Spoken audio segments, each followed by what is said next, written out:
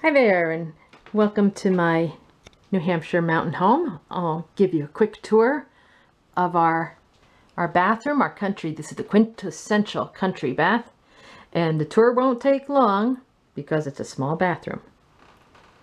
But the house was originally built in 1913, and in the 1990s it underwent some renovations which included insulating the walls inside and out, adding some windows, modern plumbing, modernizing the plumbing and certainly the electricity, and adding heat.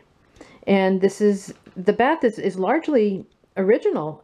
We have the original clawfoot tub, and as you can see, the original porcelain sink. The lamp that you see on the wall is not original to the house, but purchased as a reproduction, and it works very nicely in here. It looks great. But as you can also see, we don't have a lot of storage.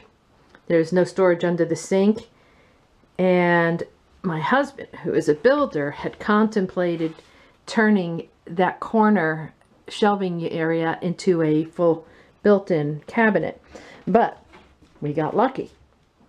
We happened upon our neighbor's yard sale, and these are some great folks that live literally maybe 3 or 4 doors up the street from us, and they offered us this gorgeous marble top gem, and we grabbed it. We jumped at the opportunity to have it included. We knew immediately it would be the perfect addition to this bathroom, and indeed it is.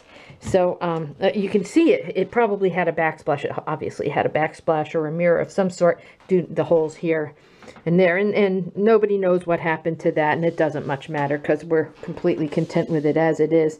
Nice solid piece of marble with a drawer and then the 2 cabinets right underneath. It adds the perfect amount of storage space here in the bathroom and just adds to the overall charm. And I can't tell you how many people who visit us comment on this bathroom and how much they like it, and we're pleased to be able to show it to you. And thank you for visiting. Hope you have a great day.